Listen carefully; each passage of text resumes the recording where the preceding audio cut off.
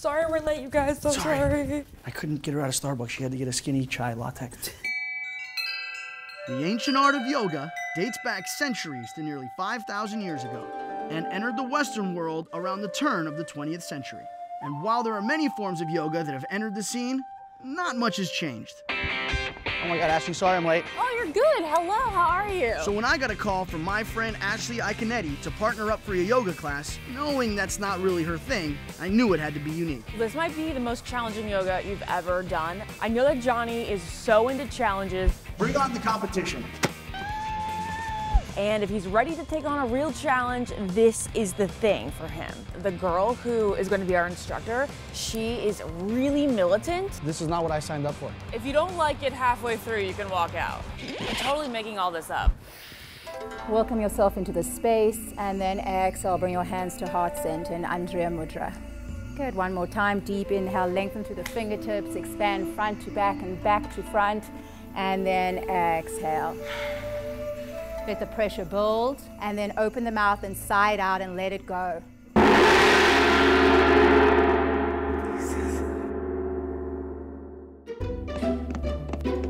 Feel the vibrations reverberate through your body. Today we are doing goat yoga. It's not goat cheese.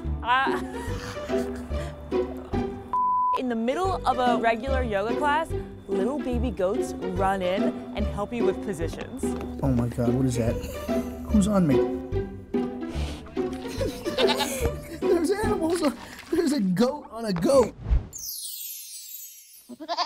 One moment I'm in child's pose, and the next moment I'm in upward goat position. Welcome to Goat Yoga. Yeah! What's up, guys? That's burlap, giving you smooches. Oh my God. Hello. And you can come up. Open the throat. Come here, burlap. And then exhale, that's Billy. And then round through the spine. Johnny, did you ever imagine? Just undulating the spine. I think Johnny was definitely surprised. Am I high right now? What? Oh, that's a hoof in the crack. What exactly is the purpose of these goats serving here? To connect to your inner child. Oh yeah. To engage your core. They're natural climbers, so you become their playground. It's just very natural for them. This is like goat yoga and acupuncture at the same time. Take a moment here to gather yourself and plant your hands and step back into a downward facing dog. So if yoga is all about channeling your inner self, how do you do that when you're being distracted by goats? Life's all about distractions. We have lots of external noises always around us, and sometimes we just have to try and quiet the mind in our space. Okay, yep. Life is too serious. I could not agree more. Good. Do I have to worry about the goats relieving themselves? What do you mean by worrying? I mean, like, are they gonna poop on my mat? She's the big winner! I've always wanted an animal to poop next to me, so actually, today's my lucky day. Animals are traditionally used for therapy reasons. Do you think that goat yoga makes people feel different? Definitely. Have you been smiling? Yes. You feel lighter and buoyant? Yes. I have. Definitely. You know what? It's the goats. What other type of animals could you use? I do cat yoga at the no-kill shelter so that cats can be adopted. Cat yoga. Cat yoga. Lengthen through the side body.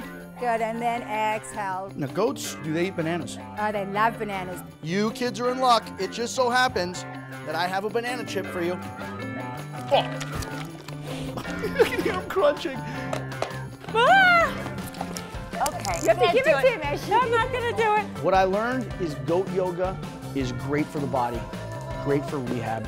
So what I say is down with dope, up with goats. Bring your hands to heart center one last time. With gratitude for Billy and Burlap bringing such joy into our lives. Such joy. Namaste. Or Bahamaste.